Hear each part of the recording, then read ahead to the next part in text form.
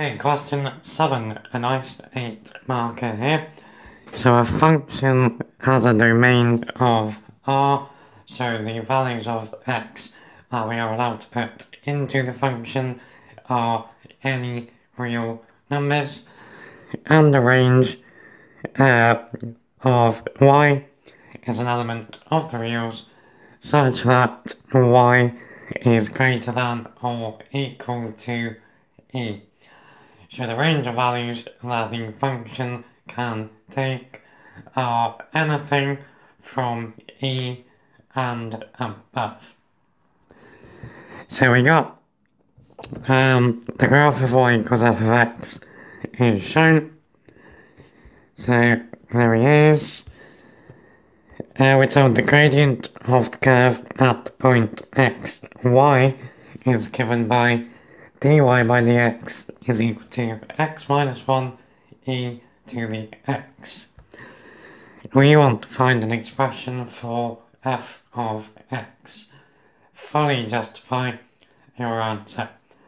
Okay, well we know that f of x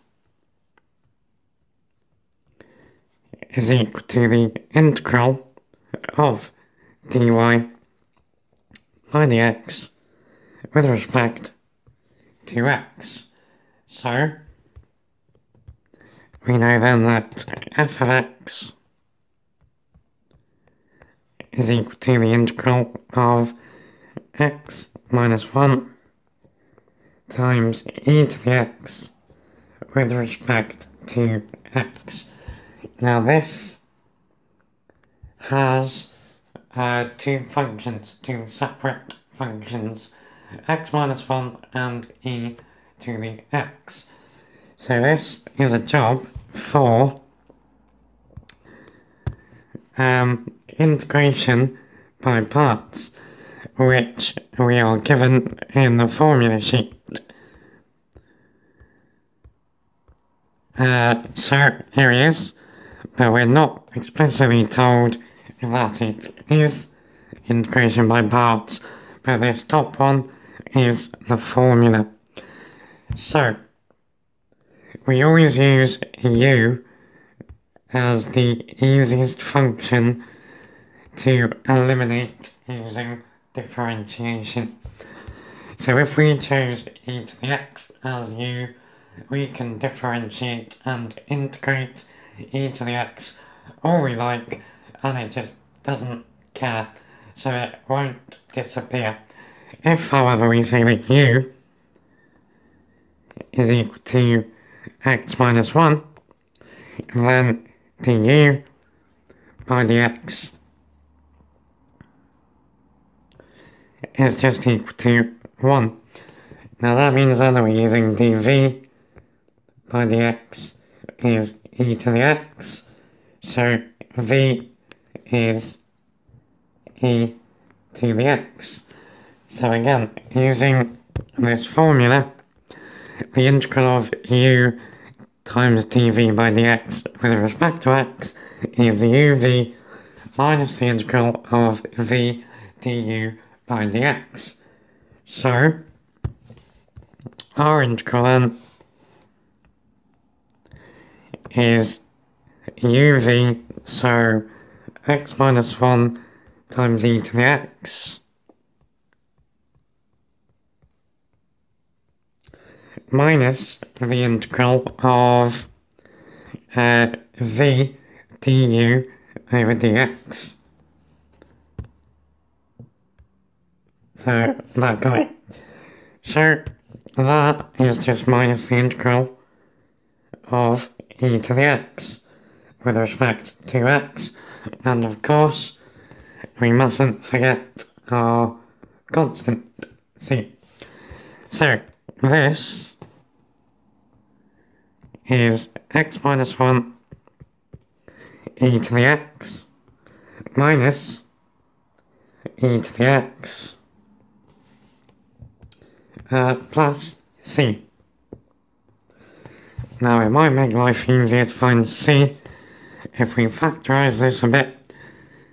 So this is a common factor of e to the x. So this is e to the x times x minus 1 minus 1, which on a good day is minus 2. And then we got plus c at the end. So now what we need to do is find the value of c. So going back to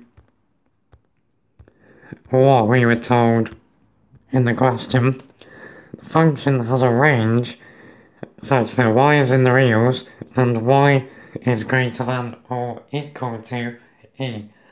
This tells us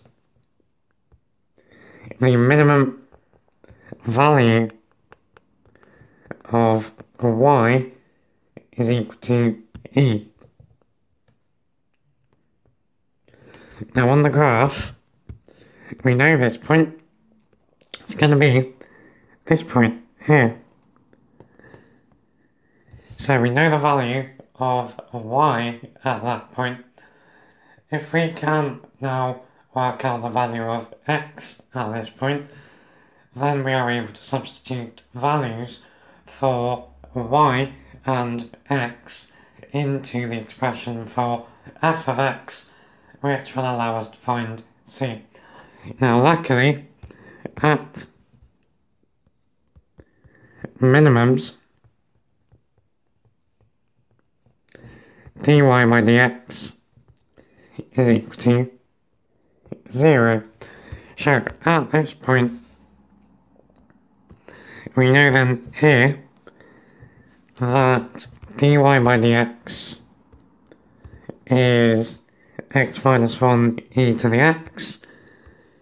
So at this point, we've got x minus 1 times e to the x is equal to 0. We can divide through by e to the x. So x minus 1 is equal to 0, which gives us x is equal to 1. So now that we know that point, we can find the value of c. So now we know when x is 1, y or f of x, whichever, is equal to e. Now we know that f of x at the moment is this guy that we've just found. So using that, we can say that e is equal to